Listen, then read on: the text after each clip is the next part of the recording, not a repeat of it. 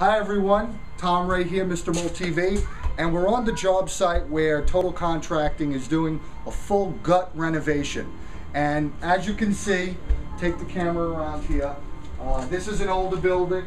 What Total Contracting has done so far has removed all of the insulation, wallboard, framing, and basically getting the house down to the bare bones of the house. And what they're going to do is re-insulate, reframe the house to how they want to have it set up, maybe making the rooms a little bit bigger and putting new higher value insulation for energy efficiency and a vapor barrier. And we haven't really talked about a vapor barrier.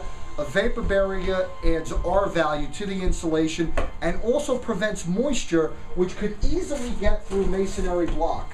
This is right here brick, and brick is very porous. It allows moisture through, and whenever you have a brick structure, it's a great idea, in addition to the insulation, to add a vapor barrier.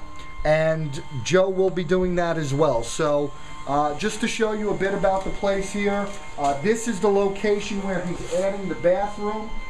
We went outside, you saw the sewage line that he's adding in. He's tapping it in. This is a two-family house.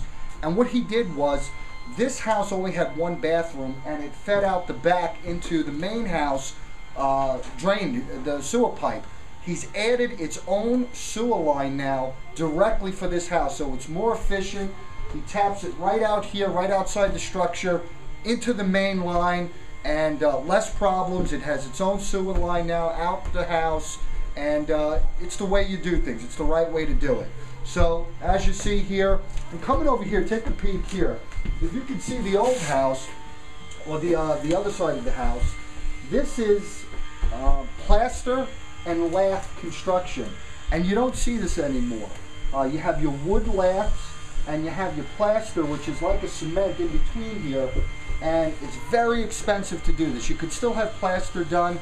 It's not cost effective, so that's why nowadays obviously most of the construction wallboard is sheetrock, and that's what we got for today. So we'll talk to you soon. I'm going to take one more shot outside, and we'll wrap it up for today. Thank you.